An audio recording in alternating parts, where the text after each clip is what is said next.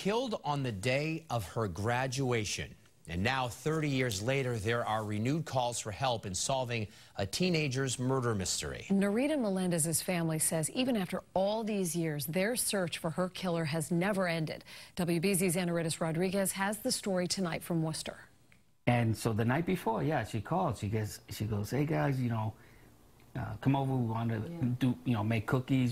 Peter Vasquez says that was the last time he spoke with his little sister 30 years ago, the night before her high school graduation.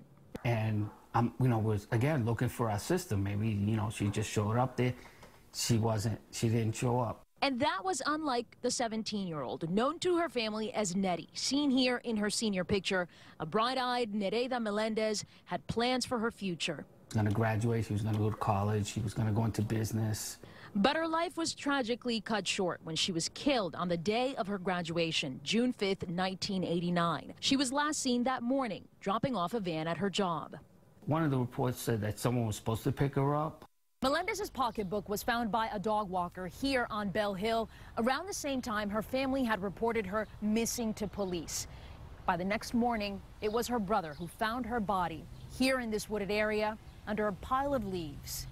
We see shoes. We don't know if, so we go up to her and at that point remove the leaves and we notice it was her. Decades later, newspaper clippings of the murder are the only paper trail the family has. Police did tell them DNA was recovered, but nothing has come of the evidence. In a statement, Worcester police say the case remains a high priority and new technologies are continuously being applied. On this anniversary, the family is still holding out hope. We're going to be her voice, and we're going to bring it out to the open and make sure that people are out there listening and know that this is not going to go unsolved. This is going to be solved.